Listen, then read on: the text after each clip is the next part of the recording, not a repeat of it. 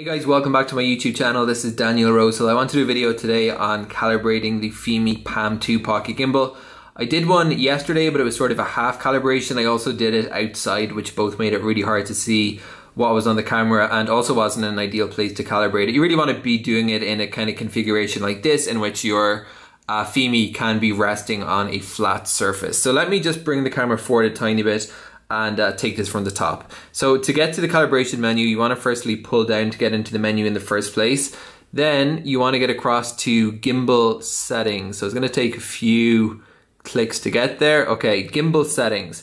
Now you want to select that by clicking center on the screen. First thing you're going to get to is joystick speed. This is actually pretty useful if you want to adjust the sensitivity of the joystick. That's what that does. Follow speed is useful too if you want to determine how reactive the pocket gimbal is going to be. But what we want for calibrating is unsurprisingly called calibration. So click on that. Now you're going to see it says keep on a flat surface, picture the gimbal and start. So that's why, to state the obvious, you do want to have it on a flat surface.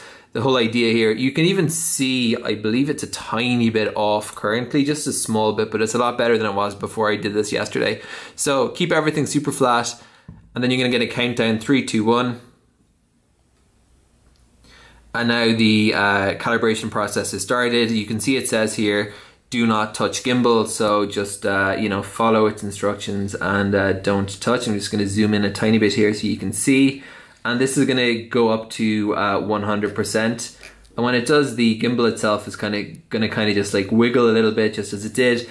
And then you're gonna get a message saying calibration finished. So that's the most important part of the calibration process done. But there is another calibration, and it's kind of confusing because it says calibration also. So it's kind of like, well, it wasn't that calibration. So this is calibration for the joystick.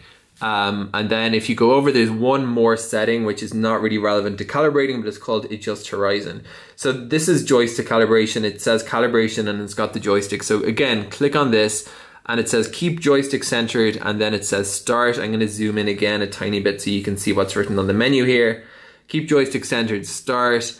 And then it says do not move the joystick, center calibration. Now it's going to tell you push up on the joystick to the max. So do that, push up as far as it'll go.